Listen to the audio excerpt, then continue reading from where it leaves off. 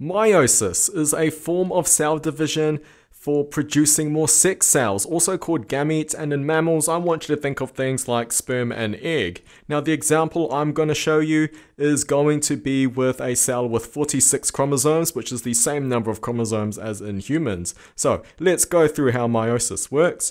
In the beginning, there are 46 chromosomes in the cell. I'm going to color code these to show that half originated from the mother and the other half originated from the father. Now, in addition to this, I want to mention that in a previous video, I did discuss a little bit about chromosomes, DNA, genes, and alleles. So I'm actually going to go ahead and color code some of these chromosomes as having certain genes and alleles, because we're going to see how these get mixed up towards the end of meiosis. Now, in the first step of meiosis, just like with mitosis, the chromosomes condense and shorten and fatten so they become visible.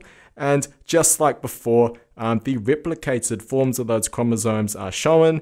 And once that's all done, the chromosomes then align in the center again, exactly like mitosis. But the difference here is that the replicated chromosomes can actually overlap some sections and begin to swap. Now this is random, and the whole idea of this is just to jumble up and randomize where the alleles are going to end up, because this randomization helps with increasing variation. And you'll see that later on in this topic, that increase in variation does have some advantages. Now, the next step of meiosis is that once these sections of chromosomes have overlapped and swapped sections, they then become pulled apart by spindle fibers once, and then they get pulled apart by spindle fibers again. Now, in this step where they're being divided into 2 cells and then 4 cells, this step is also quite random because you can't actually predict where these chromosomes are going to end up. You can't say point to one chromosome and say it's going to end up in this particular cell. You can't point to that one and say it most definitely will wind up in the other one. It's random. And again, this randomization just helps with increasing variation.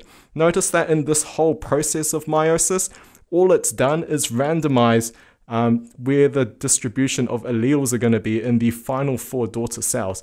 At no point during meiosis are new genes or new alleles formed anywhere. Now at the end of meiosis, you can see that there are 4 daughter cells and that they are all non-identical to each other, and that they do have half the number of chromosomes compared to the original parent cell. Hup. Good boy. Good boy. What's over there, Toast? What's over there?